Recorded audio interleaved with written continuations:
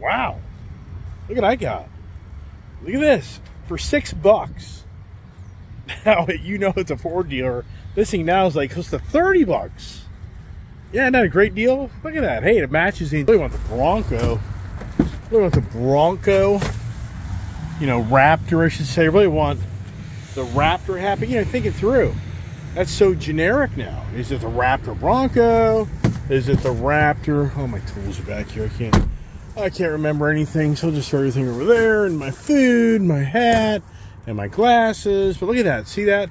So it's interesting, the different time of day, how you can just see this interior better. So this is really probably the best, to me, this is probably the best view yet I've seen in this interior.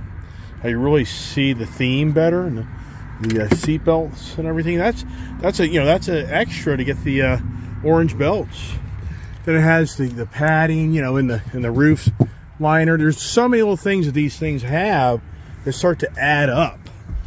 The bill on these Broncos, just trying to get up there, want to buy one. You know, you can get them really cheap, but at the same time, you start adding all those little things, and bing, bam, done. All right, I said I'd be done talking a while ago, right? Oh, cool. This is taking me in the back way. Show you a little bit of the back. I just can't get over how at 5 o'clock, it's not 5 o'clock, but I just can't get over how they're closing. This can't be right. There's no way. I mean, believe it or not, in this area, they make these construction companies abide by times. It just really kills the traffic, but I don't know. Anyways, we're going to get the back road adventure. So a little bit, nothing radical, just the back roads, and we'll share that with you. Oh, the love of traffic, right? So, you know, I just think to myself, this is kind of weird because before I even had my eyes on this Raptor, I literally this past weekend just kind of started searching around. I was thinking, wonder what the 392 Jeep Rubicon market's doing. And I was just like, you know what it's doing? And sure enough, it's still very, very expensive. Not many out there at all. I mean, I've had so many Jeep Wranglers, and I mean, I've had a ton, and they've all been custom. And for the most part, I've had a few that I didn't get too radical, but the whole point is, I just think to myself, wow, it's so funny how I was thinking to myself, do I go try to get a Jeep Rubicon 392? And so one part of me is like, I just have had so many of those Jeeps that, you know, I mean, I've had so many. I've had at least 6 Jeep Wrangler Rubicons. And then you kind of add the Gladiator. I had the Gladiator, really nice Gladiator, but it's the interior. So the interior, in the huge difference in the comfort and the roominess of the Bronco to the Jeep 392. I mean, it's huge. That's the first thing. And then for me, it turns into an argument with the Jeep people, but you know, just the suspension, the drivetrain, the ride, it's just night and day. Yeah, I know the 392 will beat this thing. I get all that. But at the same time, it's not like it's the end of the world for me. Fastest Raptor. I mean, like I said yesterday, when I was driving this, I was like, I don't know, I think my Bronco Wildtrak's pretty good too, you know, which they are. So yeah, but the whole reason I'm bringing this up is I think it's funny that I was looking at a 392, the Highline Wrangler Rubicon, and not even ever thinking to myself, I never even researched Raptors. I never like went and said, okay, well, you know what, now I'll go look at the Raptors and see what's that. You know, I didn't even, in all reality, I really didn't think the Raptors really, I mean, I already know there's not gonna be Raptors out there. That's probably why I didn't do it, if you know what I mean. Yeah, it's weird, isn't it? Isn't that weird? And, you know, here I'm looking at 392 and thinking, yeah, do I maybe get one of those? Not even realizing that this is going to play out? Wow. Typical, you know, dominant left driver, doesn't want to move. It's like, nope, I ain't moving. Nope, I ain't moving. Nope, I ain't moving. So we got to go around them. But, you know, I just don't get that. I just don't get it. Just move. I mean, why? I mean, what's the big deal of just moving over in your car? I mean, why? I mean, sincerely, from, you know, they just aren't on the roads a lot. I have compassion. I get a little aggravated, but yeah, I get it. You just You just don't get it. All right, we're going to go some back road, and it isn't off-road. It's just the real twisties and over the hill and around the corners, and let's see how this bad boy handles, right? So I put it in sport mode. You know what? I just want to see how it does regular. I haven't gone to the more aggressive stuff. I just want to kind of break her in, and I already know that, you know, I just know. But here's the thing. I don't have premium gas in this, so the real answer is when I get the premium gas in this vehicle, then yeah, am I going to go ahead and then put it in the sport mode and have a little bit more fun? I will. And I really think about, if I get 17 miles per gallon in this vehicle, I mean, if I accomplish that, wow. I mean, then I'll be like, wow, that wasn't too shabby. The only difference is I'm paying more for gas. It isn't like you can't, you can run 87 octane these cars. I mean, you're not going to get the performance out of them. So, you know, is it really, does it harm? I can't see it harm the engine just because the ECM just automatically adjusting what you can or can't do with it. So, but you know, once again, when you want to get into it, it's not going to do what you want it to do. So that's why you put the premium in them. Yeah, and for me, am I going to be driving this thing 1,000 miles a week? You know, I'll get my fun out of it. I'll get it. I'll run around, do my thing, try to get it broken in, and that'll be it. Here we go. Arthur Godfrey, if anybody knows the Legend Radio person, this was Arthur Godfrey's property here near the Leesburg Airport. That's where the Leesburg Airport began, was a gentleman named Arthur Godfrey, the great radio legend back from like the 50s. And he owned all that property called Beacon Hill. Now, you may think I'm making this up, but in the 2000, I looked at that property to maybe build a home up on that area back in 2000. And I walked the property where Arthur Godfrey used to reside there, and I saw the exotic fencing. He had exotic animals living on this right now backside of what they call Beacon Hill. It's called Beacon Hill because it was the airport. This was the beacon to the airport that he created. And so for this here, he had exotic, I think he had giraffes, he had tigers, he had elephants.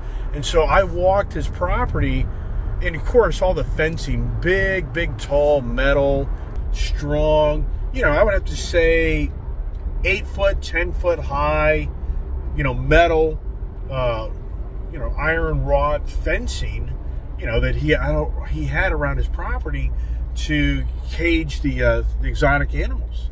Yeah, that's factual. So I actually walked that property in 2000 before they began to develop that whole area back there, and I just about bought some land back there to build a custom home. That was in the year 2000, and it was pretty cool to go see that. And what's really crazy is that Beacon Hill is a golf course community. The High Line, the rich, it's the $1 million, $2 million, $3 million homes in that community in this area, and it's been unbelievable. So that was built back in like the early 2000 years. They started doing everything, and then in 2008, when the economy crashed, the golf course by 2010 had to bankrupt itself. It's hard to believe that a prominent, wealthy area around here had this prominent, elite golf club, and when it's all said and done, the golf club couldn't sustain itself during the hard economic times. You think that through, or people think that everybody's just going spending money, and what happens in the end is people go broke and people don't want to pay the golf course fees. There were so many foreclosed homes in that community back there. Yes. Is everybody buying houses to flip them? Yeah. So it doesn't exist. That really nice country club that was built for a golf course community, it doesn't exist. Okay, so this is the town of Waterford. This is established back in the early 1700s, maybe late 1600s. And I'm here in the back roads, and it's kind of a twisty, turny road, and I got a guy in front of me, but I'm kind of doing the back road, and then, when the Bronco's eating up the bumps and taking the corners really well, and I think it's just handling really neat. I like the lights. I like the yellow light look. If you can kind of see that, you probably can't. I really like that. You know, the brakes on this, you know, I kind of talked about the brakes are great. The transmission was really weird yesterday when we took a test drive in this vehicle. When we took off, I put it into the sport mode setting here, and the vehicle kind of had a big clunk, like it was shifting out into another setting. It was just a weird, it wasn't a comforting feeling. I'm thinking, oh no, is this a transmission future problem? Yeah, look at that house. You know, that's like the 1950s, you know, probably house right there. And there's a gentleman, Will Scruggs, the owner of Red Top Cab, used to own this this land back here, and I know him because I was an oil industry salesman, and I had their fleet of cabs. I used to sell them about 150,000 gallons of gasoline a month. It took me about 3 years to get that account. The guy, J.E. Nichols and Will Scruggs, they're no longer around, and they were tough cookies. It took me a long time to get through to them. I took away the Chevron account from them, and I got the account to be servicing their fueling for all their taxis. They're back in the, you know, the 70s, 80s, 90s. There's a Corvette. 70s, 80s, 90s. They were a prominent, dominant taxi cab company in this area, and they had their own fuel tanks, and I supplied the fuel for them. And that was one of my first big accounts, where back in the fuel industry, that was my true beginnings of me really kind of starting to make some decent money in my life. And that was back in 91, 92. So here we are in the Waterford area. And I can so remember driving back here back in 1989. I remember driving down this back road for the first time. I was making sales calls to sell fuel and fuel oil. And I just remember driving back here like, wow, this is such a cool area. And it doesn't look any different. I mean, so this area here, there's nothing any different from 1989 when I drove back in this road, because it's all an historic district. And you know, what you know, if you're in a historic district, you can't just decide that you're going to go ahead and start doing all this renovation work to your home and make it look all different without going through the proper steps and procedures of the town and county ordinances that kind of govern that, you know, these historic towns. And then this is a really nice house, and I like the house, but I don't like that it's next to the elementary school. And that actually just sold here a few years ago, and they put all their fencing in, just a really nice setting. I'm not excited about the school, but look at that old school. So that's school. That's Waterford Elementary School. You know, that's 50s, 60s. You know, just so many people that have gone through. Here's a beautiful stone home where an older lady, I think, owns that. And just, you know, you don't see, it's so crazy. You don't see much activity around people's homes. You drive by my place, you'll see me out in the front yard half the time, out to shop, washing cars, you know, just, once again, beautiful area. And I always wanted to move here to the Waterford area. You know, yeah, of course, and I just about did. I found a nice piece of property, actually a few miles that way west, that I just about finagled a deal to trade my property for another property, but it just didn't pan out. But then here's a piece of property that, believe it or not, there's a Feng Shui. I have a whole story of the Feng Shui master that came to my property. I'm not lying to you. I wanted to buy that property right there. And I had an offer on my property and what was my parents' property next door to me. And I'm not embellishing. And I even had a vision of this. I'm not lying to you. When I moved out of property in 91, I always thought to myself that one day a person would come to my property and want to buy it and pay me pretty good money. And you know what? You know, I'm not embellishing here. Asian, look at this here. So that's part of that property. So if I would have bought that, then that would have been mine. And this is another beautiful home here. This has changed hands many times, but it's just a beautiful, I don't like where it is on the side of the road, too close. So an Asian realtor guy came to my property, and he said, I have a woman in Hong Kong that wants your property. I'm not embellishing on this. I'm not making a story up. Okay. And apparently she had a dream of my property. And apparently the way my pond, my pond's been ruined by the lily pads, but back before that all happened, beautiful, clean pond, just beautiful setting. And so anyways, so this Asian gentleman said that he would be in touch with me. So he reached back out to me and said, okay, I have a lady that is in Hong Kong that would like to purchase your home. And I'm like, well, I can already tell you it's going to be expensive because I'm not really wanting to leave, but okay. Well, then I disclosed to him that my parents, this is the irony, this was in November of 2001, right after the 9/11 attacks in New York City, where the country was very nervous. We were going to war. I mean, it was a very sad time in our country. And then we had the sniper shooter of DC, just a really bad time. And the real estate market had kind of been taking an adjustment. Real estate market was quiet. And so this individual wanted to buy then both the properties. And because I disclosed to him that that's my parents' property across the way, but that home had just been completed in 2000. Another, pretty views up here. So in 2000, the home was built. 2001 November, the agent now, not only my property, but both properties. So I told him $2 million.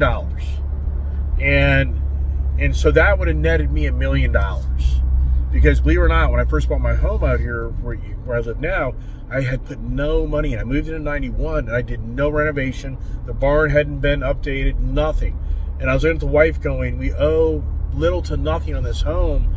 And now's the time to leave because we're going to now have to spend a lot of money to start updating this property and the barn and blah, blah, blah, blah. So he's like, okay, let's do it. So now we're going back and forth on a $2 million. We're down to like $1.6 million between the two properties. We're trying to get $1.8 million. And so we're kind of getting within reason of the two properties. And my goal was to have $1 million for me to go buy something and just pay for it and be done with it. So now we start going around, and oh my gosh, my wife and I drive around, and it's just, oh my gosh, I can't believe, we're driving down these dirt roads, and I'm like, nope, there's no way I'm living down these dirt roads in this county because I have nice cars, and there's no way I'm going to be the constant, my car is trash. Much of anything, because a lot of the properties we liked were down dirt roads. Finally, we find a piece of property over in Lincoln, Virginia, which is really between Purcellville and Middleburg, Virginia. It's south, really more southwest of this area, and not really convenient per se, but we found this beautiful home that had been on the market for like 2 years. Or I should say maybe a year. Beautiful custom built home, had a pond, just beautiful, 3-level, gorgeous home. And the guy wanted $1.4 million for it. Steve McCarthy was the guy's name, McCarthy Building. So I talked to the realtor, and I'm like, what's going on? And he's like, well, nobody's doing nothing. It's been on the market a while. Why don't you just throw us something? So I tell him I'll pay him $1 million for the property. Because it's 12 acres of land. It's right near Middleburg. It's worth, today that property's worth $3 million. No doubt in my mind. $2.5 million. So anyways, so now my wife, she would not sign that contract for anything in the world. She would not do it, would not do it. It was an argument between the husband and the wife. It took like a week. Finally, my wife signed the contract to buy that house for $1 million. And if we get it for $1 million, I was going to get a deal. And also, it'd make it so if I sold both these properties, we'd have the money just to pay for it outright. The minute, this is what's incredible. The real estate market back in the 2003, 4, 5, 6, 7, 8, it took off in the fall of 2001. Unbeknownst to most people, the real estate market was actually starting to brew right after 9/11. When I wrote that contract, the bidding war started. The bidding war in that house. Other people came to the table, and he ended up getting $1 million for the home. Back in November of 2000, it was December by the time the dust settled from us trying to buy that house. And so the reality is, the real estate market started to take off in DC, Virginia, Maryland area in the late fall of 2001. And then that's when the no-doc loans, you know, were going on big time, and people are buying houses, flipping them, renting them out. The exact same scenario that we're in today, but today you have stricter guidelines of getting the loans and proof of income and everything else. But anyways, so when it all came to an end, we could not find a property. We could not find a piece of property that we could agree on. And then the numbers, I just got tired of going back and forth the numbers, but I just came to closure, forget it, it's not going to work. And I just, because I've got a business here that I can use and I can run, and I'm so close to the main artery to get around. It's huge for me, for my convenience. So we finally came to closure by like late December, first of the year, that we're just not going to, we're not going to move. So then it's now that house there, that back part of that house, you know, I built that part of that back of that house. That was added on. That was actually added on in 2014. The front left side of the house, where the cars are parked in front of, that was added in 2008. And then the barn was rebuilt in 2002. Yeah, but the whole thing is money. So I went from owning like little to nothing in that home to owning a ton of money in that house. Yeah. All right, we're back in. Thought I'd just the Feng Shui, but you know what I never got? I never did explain that. I gotta finalize that. So the Feng Shui, supposedly the Feng Shui expert, and I got so distracted talking about the properties and the venture, but this is a real story. Supposedly, there's a Feng Shui master of the Eastern Seaboard, and I'm not lying to you. He came to my property with a few other people, and he walked the property. And supposedly, he's the Feng Shui master of the way your land lays, the energy, and this is it. I mean, my property, he claims this is like the Feng Shui piece of property of the Eastern Seaboard, or, you know, whatever. Okay, I mean, that's the price they came here, and that's why because we were getting close to making a deal on selling both properties, but we kind of got stuck in the price, and my wife and I, you know, got stuck, and we couldn't find anything we could come to agree on where we could live. Isn't that crazy? Yeah, but I have a business here, so I was kind of scrapped because I have a business that's legal here in this property, and the zoning and ordinances, and then I've got access to the main roads to get in and out. Another property looked at way off the beaten path. It'd just be more driving, more traffic. It just wasn't meant to be.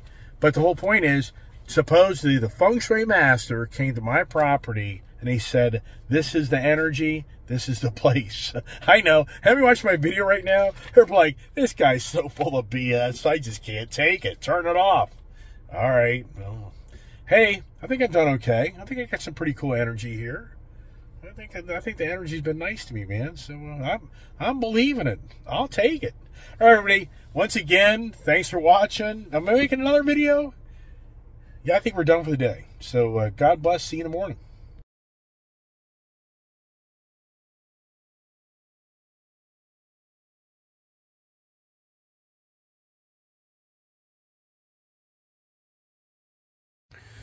All right, thought I'd just do a little walk around once I got a home in the driveway, just to give you more of the look of the truck on the different angles and the different theme that it has from the other one. I mean, it really is. This thing is so comfortable. I mean, I am so glad I bought this. You just have no idea. This was very hard to come to closure to buy this vehicle. And these here, see, here's the rock rails right here, and these steps actually attach, which that's pretty cool, because if you don't want the look, you could take off those rock rails. I mean, you could take off the step and keep the rock rails on. Hey, look here. What does this mean? Accessory ready. So what can you put in here?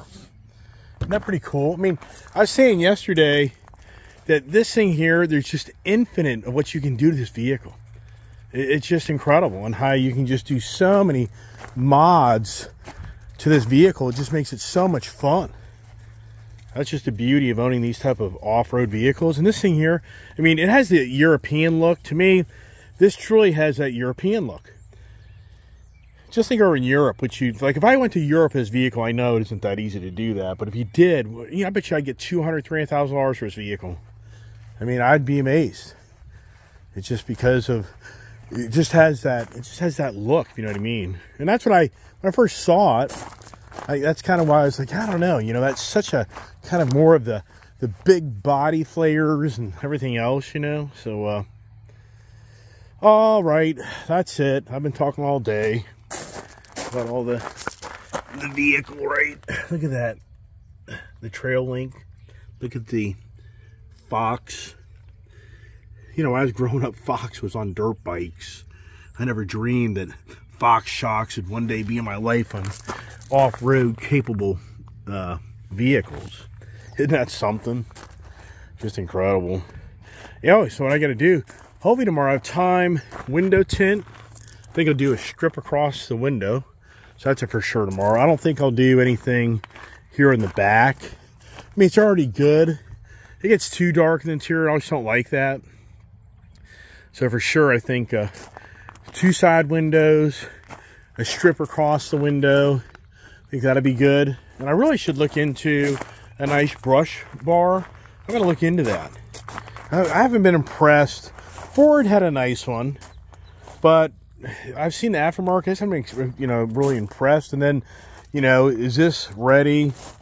Is this the modular bumper where it's actually winch ready? I'd love to have a winch in this thing. I mean, sincerely, this is a vehicle here more than any. I say it all the time. Yeah, I should keep this one forever.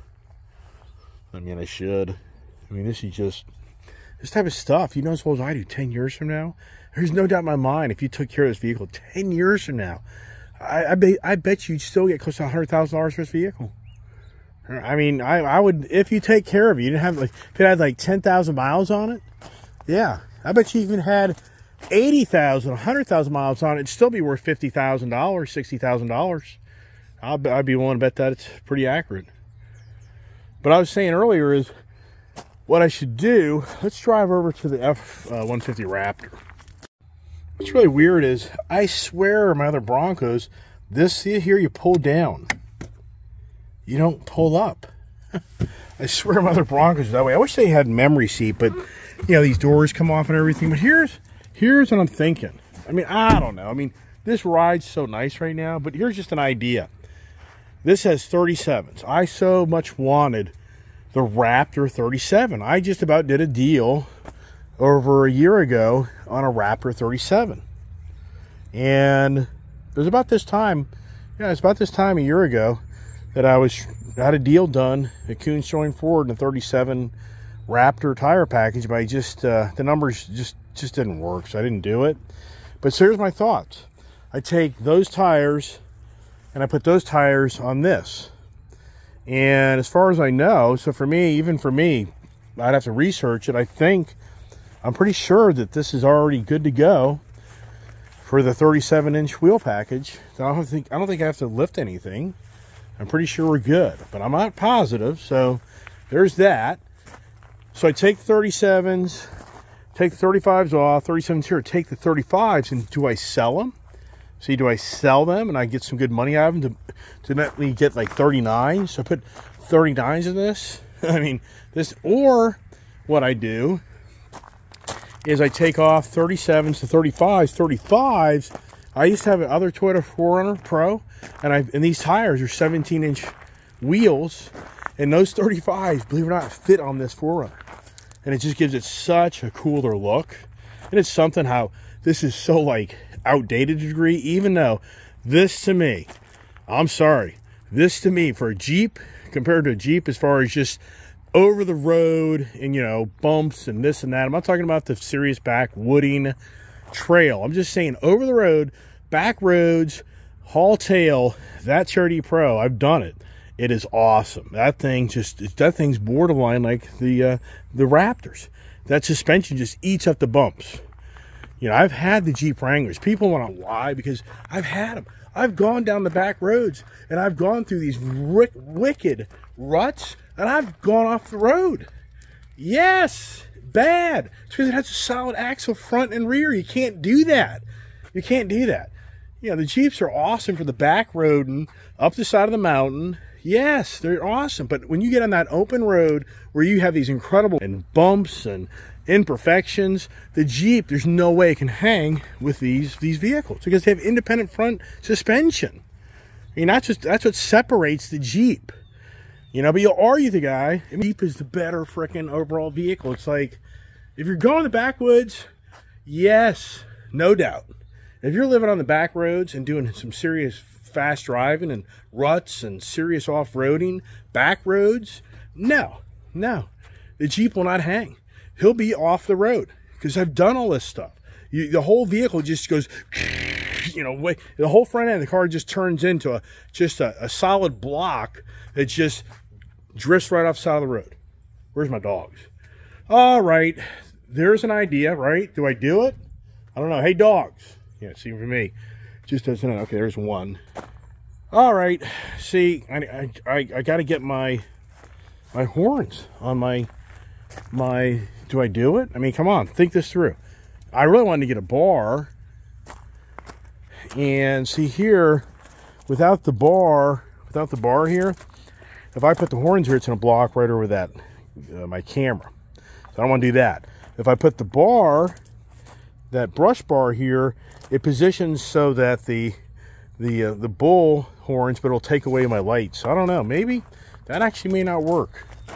The way, hey, and there's the wife. What does she like driving? Look, it's the Tremor. It's a Tremor truck. She loves driving a Tremor truck. She thinks that Maverick is more manly than that. Come on back. So, I mean, look at that. Is that just that Ford Ranger? That's just such a great truck. But at the end of the day, that's the better package. That's the better package than that over there. Yeah, there she goes. All right, that's it. A lot of talking, a lot of yabba dabba doing. Where's the black Ram? Anybody know? What happened to my black Ram? To be continued.